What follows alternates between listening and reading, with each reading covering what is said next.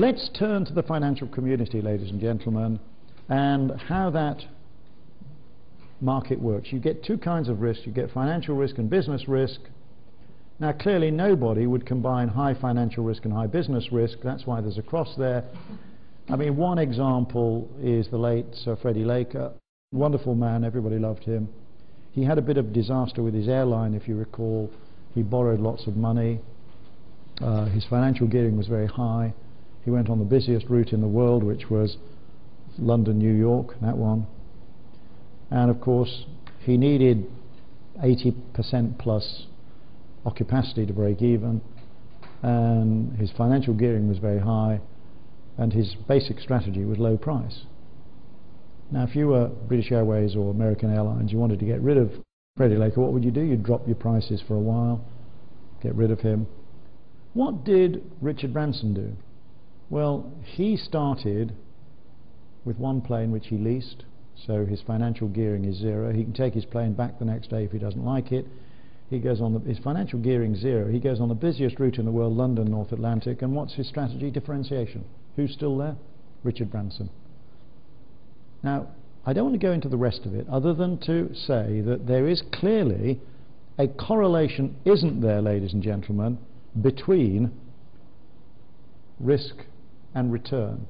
Now, if you've got a high risk up here, you demand a high return. Of course you do.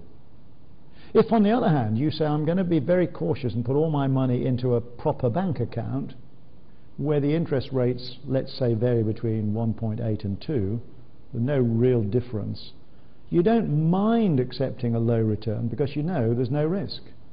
So these are stock exchanges. You get all the shares in a market, scatter them around, you find a line of best fit, which is called the beta, and on that line is what you would normally expect by way of return in a particular sector. So if this was, say, the pharmaceutical sector, I know it's more than this, but let's say the weighted average return on investing in the pharmaceutical sector, let's say it was 10%, that's what you call the cost of capital. It's quite straightforward. It really is very, very simple, cost of capital. So I'm saying, okay, I'm going to invest in this sector. The least I'll expect is 10%.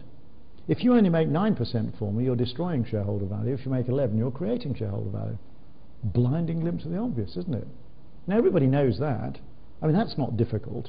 And historically, if I look back that way, historically, and I've got a company, let's keep the maths simple, where I say I've got, say, 15,000 euros invested in it, the cost of capital is 10%, and I make $2,000 worth of net profit after tax, quite clearly I have created 500 euros of shareholder value. Now, any fool can do the maths after the event, but the stock exchange couldn't care less about what you did last year.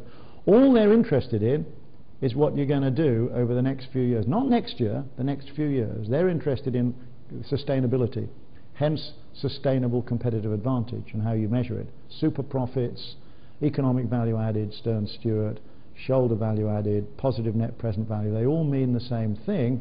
They're interested in continuous super profits over at least 3 years. And sometimes when you've created shareholder value in 1 year, the capital value of the shares go down because the stock exchange knows how you've done it. They know that you've cut your costs, they know you've downsized, they know you've done, and they know it's not sustainable. And after all, ladies and gentlemen, if you think about it, how many pence are there in a pound? How many cents are there in a euro? How many cents are there in a dollar? That's finite, isn't it? There's only so many you can get out, whereas value creation, which is what marketers are there for, is infinite and is only limited by our creativity and imagination.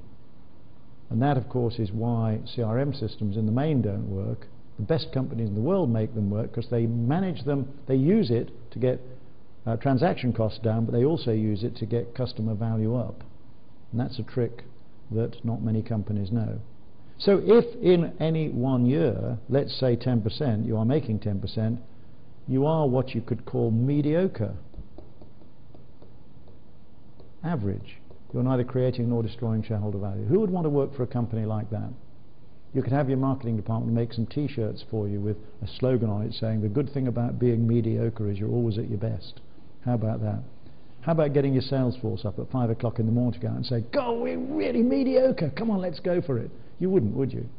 You'd want to work for a company that's actually creating shareholder value. So this particular module is about what you've got to do to create shareholder value. Now, there was a module which some of you might or might not have seen on strategic marketing planning, and putting a strategic marketing plan together which is world class is actually about creating shareholder value continuously. And this particular module is about how you go about actually measuring whether you are